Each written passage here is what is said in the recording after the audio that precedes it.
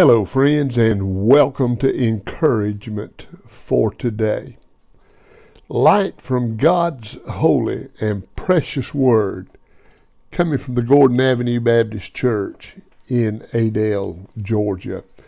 Let me invite you today to pick up your copy of God's Word. Turn with me over to the book of Luke, chapter 2.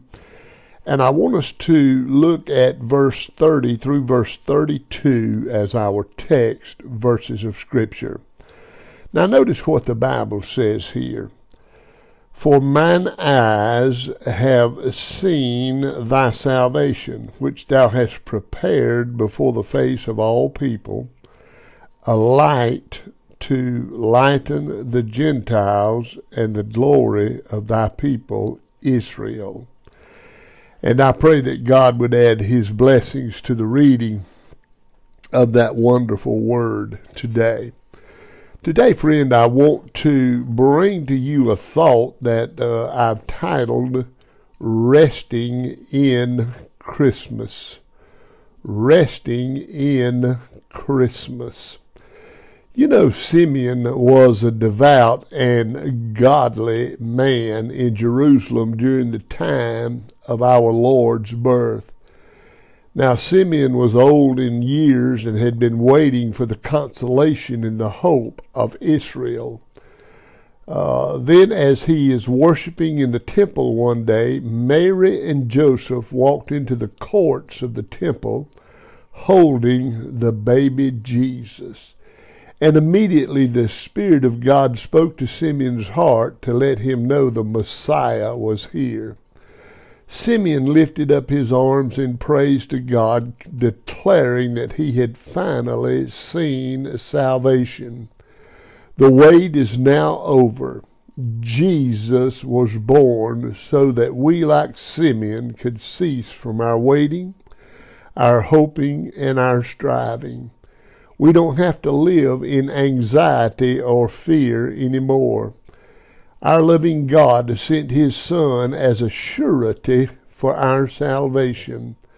The Lord's promises for his people are always certain. God fulfilled his promise to Simeon, and he continues to fulfill his promises to us today. Christmas came as a demonstration of that certainty. Now, friend, let us all rest in Christmas. Let us rest in him. Because, friend, he has provided rest that is indescribable. He has came and he has given to us this rest. And how thankful we are that our Lord was born into this world to give us rest in our spirit, rest in our souls. So rest in Christmas this year and celebrate Jesus. Friends, I've heard all my life he's the reason for the season. Yes, he is the reason that we celebrate.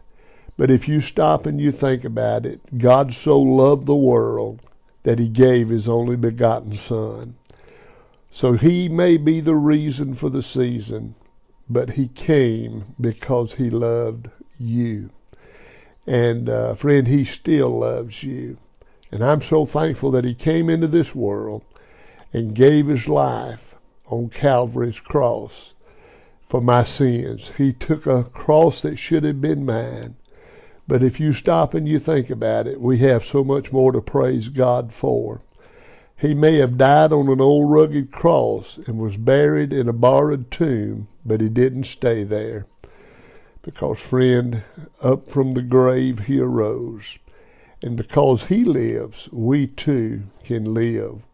So rest in the fact that Jesus lives and Christmas lives on in our world today as we celebrate his birth.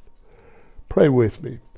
Father, we love you so much, and we love you because you first loved us, and you gave yourself for us on an old rugged cross that should have been ours, and you died in our place, and then was buried, and then arose, and you're alive forevermore, And the Bible tells us, because you live, we too shall live, if we just believe in you and trust you as Savior. And I pray for that one that needs the greatest Christmas gift of all this year, and that is Jesus. That you draw them by your Spirit, and that even they can experience rest in Christmas. And this I pray in Jesus' mighty name. Amen. Well, God bless you, my friend. I pray that you and your family, that you have a wonderful Christmas. Merry Christmas to you all from my family. And remember, somebody out there may be watching your life. So let others see and hear Jesus in what you say and in what you do. Again, God bless you. Merry Christmas. Have a wonderful day.